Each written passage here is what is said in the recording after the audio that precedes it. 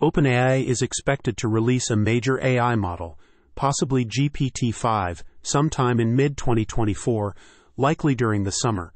The new model will likely be a multimodal large language model with similar capabilities to GPT-4, but better. OpenAI is still reportedly training the model, after which it will go through internal safety testing to identify any issues before public release. Other issues, besides those that may come up from testing, may delay the launch. Neuralink has shared a video of its brain-computer interface in action inside a human patient. The patient, a 29-year-old man named Nolan Arbaugh who is paralyzed from the neck down, is able to control a cursor on a screen using Neuralink's device. He is able to play games online for about 8 hours before the implant needs to recharge. Arbaugh reports that his experience with the implant has so far been positive, despite some initial issues.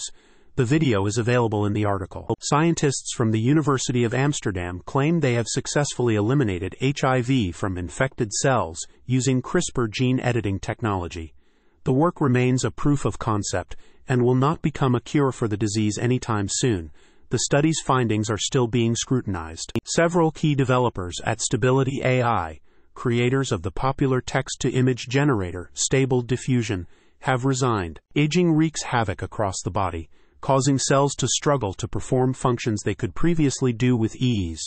The field of aging has been debating how it works for decades.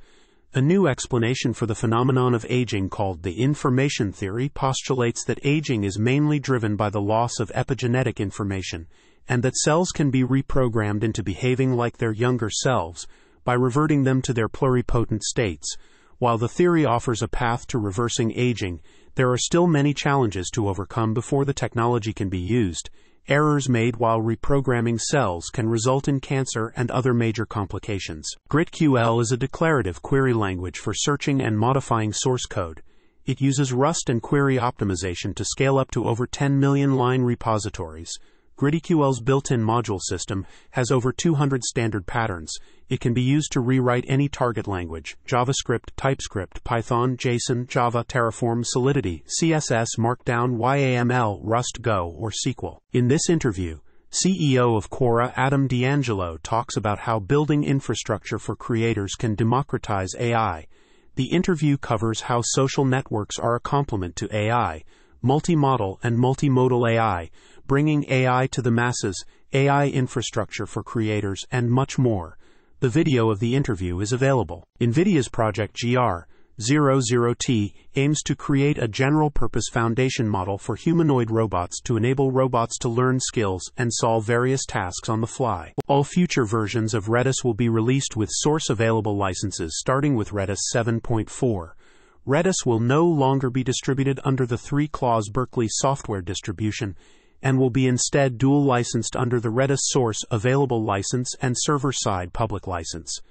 The new licenses enable Redis to sustainably provide permissive use of its source code, allowing it to continue to be freely available to developers, customers, and partners through Redis Community Edition, as Redis moves on to its next phase of development as a real-time data platform, with a unified set of clients, tools, and core product offerings. DocuSign's over 7,000 employees are mostly in sales. Around 24% of its workforce is in engineering, product development, and customer operations. The company's sales engineering split isn't that unusual. Even if a company is well positioned in a space, its future and profits are always uncertain.